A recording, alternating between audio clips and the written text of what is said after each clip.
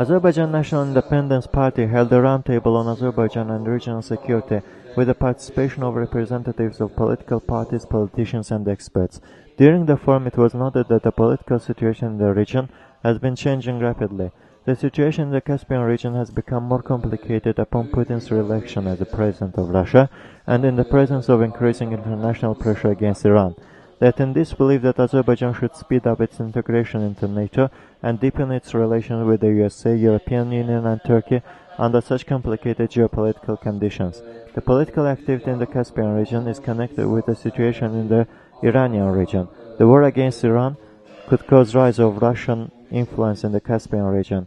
Russia is very concerned over the delivery of the Caspian Sea energy resources to the Western market, said Yusif Bagirzade, the chairman of the ANIP. Experts noted that Azerbaijan needs internal stability to withstand foreign threats.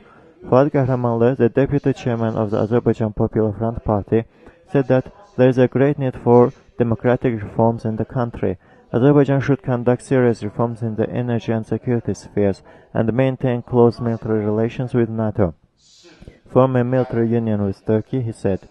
There is a need to increase the role of the democratic opposition. Such an opposition must have an influence in the region and formulate public union. The democratic and secular opposition is a bulwark of domestic and regional security for Azerbaijan, said political expert Mubaz Ahmedoglu.